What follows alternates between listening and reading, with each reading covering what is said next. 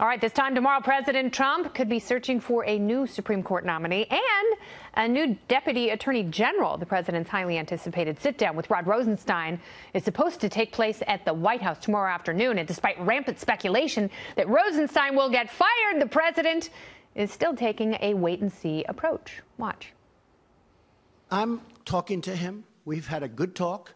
He said he never said it. He said he doesn't believe it. He said he has a lot of respect for me. And he was very nice, and we'll see. Earlier today, House Speaker Paul Rhino said the decision to fire Rosenstein should belong to the president and the president alone. That didn't sit well with members who want a full hearing on Rosenstein's alleged proposal to record the president.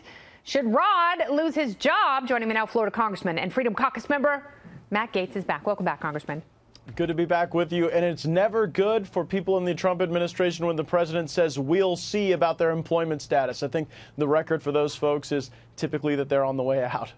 Well, the problem is the DOJ and the FBI have been accused of some impropriety when it comes to their spying tools, essentially. And what Rod Rosenstein was even sarcastically threatening to do goes beyond the confines of what an acting attorney general should be doing. You're absolutely right. And if you take the facts in the light most favorable to Rod Rosenstein, he was joking about wiretapping the president in front of colleagues and surrogates. That should never be allowed. You look at the standard that James Mattis has set at the DOD, where he said that not only would he not say things that were insulting to the president or the presidency, he would not even tolerate it at the Pentagon. And so we should not have a different standard at the Department of Defense as we have at the Department of Justice. And when you look at the context, Kennedy, it's the same Rod Rosenstein that signed the fourth FISA renewal to authorize spying based on the Carter Page activity. That all is traced back to the Clinton dossier. So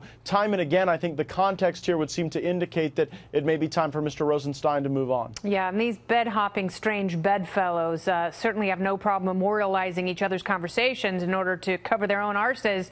One of those people, Andrew McCabe, whose memos on this very conversation might be enlightening. Would you like to see the McCabe memos before you question Rod Rosenstein?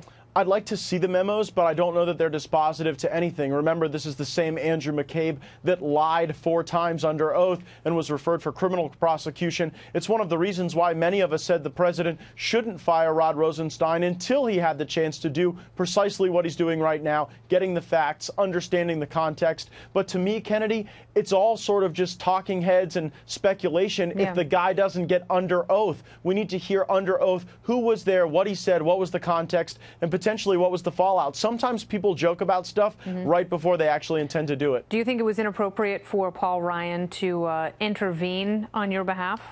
Well, it certainly wasn't on my behalf, but the Speaker, unfortunately, has not taken a robust view of the Congress's oversight role in the last several months, whether it comes to demanding documents, enforcing subpoenas, ensuring that we have witnesses before us to conduct our investigation. We certainly need a lot more from our Speaker in these perilous times to ensure that we don't have agencies of government out there violating the rights of the citizens of this country. Yeah, he just wants to sit on fences and strangle catfish at this point. It's very sad. Congressman Gaetz, thank you so much. Thank you, Kennedy.